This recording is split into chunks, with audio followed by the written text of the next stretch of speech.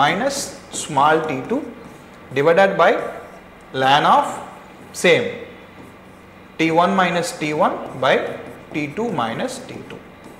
This is only the formula. I just elaborated the theta 1 and theta 2 so that finally it became like this. In question paper they will give like this only. Okay. So they will give the inlet temperature of the hot fluid, exit temperature of the hot fluid, or inlet temperature of cold fluid and exit temperature of the cold fluid. They will ask us to find out the LMTD. So that formula you should remember. That if you understand this, then you no need to remember the formula. This diagram you understand. This is for parallel flow. So theta 1 and theta 2, how it is happening, I clearly explained. If you understand this, then you no need to mark up these things and all. Okay, just remember theta 1 minus theta 2 by ln of theta 1 by theta 2. That's it, right? This is for parallel flow.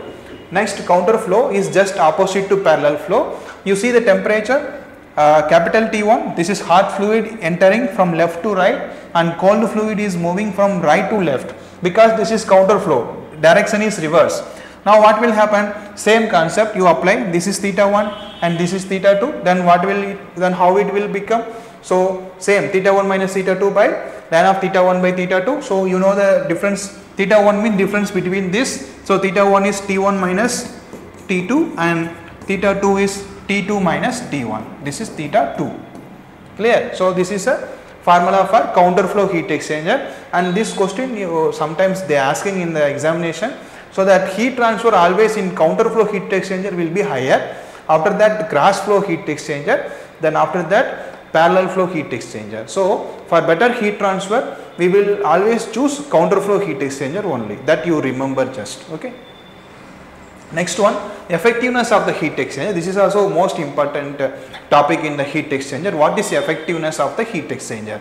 Okay, we are using this device, how much efficiency that it can give. Okay, so that we have to know. Okay, without knowing that, nothing useful to study this topic. Okay, so now you see what is the definition for effectiveness. Effectiveness is nothing but what is the actual heat transfer, is a ratio of actual heat transfer to the maximum possible heat transfer. Okay, so effectiveness of the heat exchanger is defined as the ratio of actual heat transfer to the maximum possible heat transfer. Effectiveness is denoted by the symbol eta, which is equal to Q actual by Q maximum. Okay, so that is the definition for effectiveness.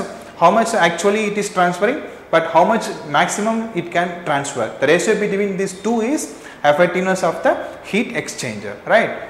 Next one is the NTU method. This effectiveness you can find out either by LMTD or NTU. NTU full form is number of transfer units. NTU is number of transfer units.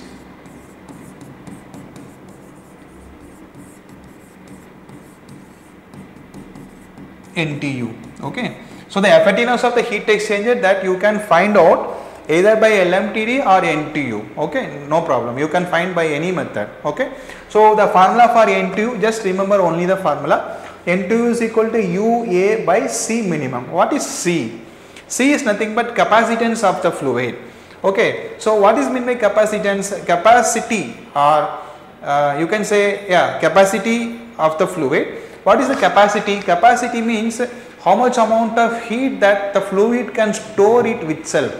And suppose if it having more capacity, means what? It will store more heat. When it is storing more heat, then there is a less heat transfer. Okay, lesser the capacitance, higher the heat transfer. Higher the capacitance, lesser the heat transfer. Are you understanding? I am repeating again. Suppose this is a pen. Okay, it is having more capacitance, means what will happen? I am sending heat, I am heating it from one end. What will happen? Heat will transfer. Suppose this is a rod, steel rod. Okay, you have seen in the furnace, they will heat at one end. Okay, what will happen? That after some time this heat will come to here also. How it is coming? Because heat is transferring. Okay, suppose it is taking more time to reach here, means what is happening? It is absorbing it heat. That is capacitance. When it is having more capacitance, in the sense, what is the meaning for the more capacitance? It is storing heat. It is not transferring the heat. When there is a minimum capacitance only, there will be more heat transfer. It should not store more heat. It should always transfer the heat.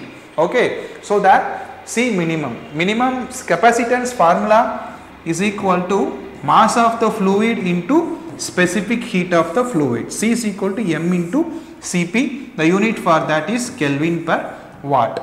Okay, so that mass of the fluid and the specific heat of the fluid you should multiply to get the capacitance value, which is equal to m into Cp, right? Next, so this only I explained. And for parallel flow, this is the formula to find out the effectiveness of the heat exchanger. Suppose if you are going to solve the problem by using NTU method, you are going to find out the effectiveness of the heat exchanger by using NTU method, mean then you can use this formula. Then you have to think whether the given problem is parallel flow or counter flow. If that is parallel flow, then effectiveness formula is this: 1 minus exponential of minus NTU into 1 plus CR, where CR is capacitance ratio, okay, that is C minimum by C maximum, that you have to find out. Okay, what is C value? C, how will you find out? You multiply the mass into specific heat, you will get the C value. Then there will be two fluids, so CH and CC you have to find out. So CH means mH into this, they will give in the question paper, where mH is mass of the fluid, CPH is specific heat of the fluid. Similarly for cold fluid also they will give these two values. So in this, which one is lower? That is C minimum, higher value is C maximum. The ratio of these two is CR. Okay, so that to find out CR you should know the C minimum and C maximum.